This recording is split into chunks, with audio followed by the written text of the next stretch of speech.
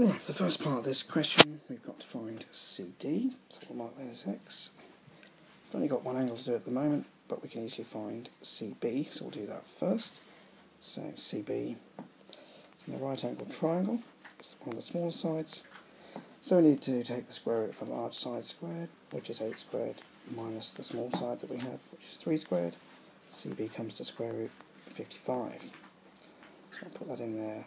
And now we now have a right angle triangle where we know one side, we have an angle, and we need to find the other side. So we can use straightforward trigonometry to do this. So we use this sine rule, as we've been given the opposite and the hypotenuse to work with. So we know then that root 55, the opposite divided by x, will equal sine of 50 degrees. So we rearrange that equation to make x the subject, and we'll get x equals the square root of 55 over sine 50, which when you round it to 3 significant figures comes to 9.68, and that's our length CD.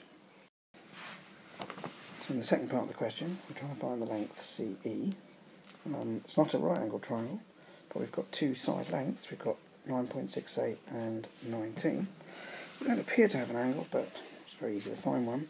We know that the angle here is right angle, so the angle then between C, whatever this is, and E is going to be 40. So to find CE, we'll call that x, we can use the cosine rule. So the cosine rule tells us then that x will equal the square root of, quite a long expression, but you can just use the formula at the front of the book. So it'll be 9.68 squared minus 19 squared, sorry, plus 19 squared minus 2 times 9.68 times 19 times cos 40.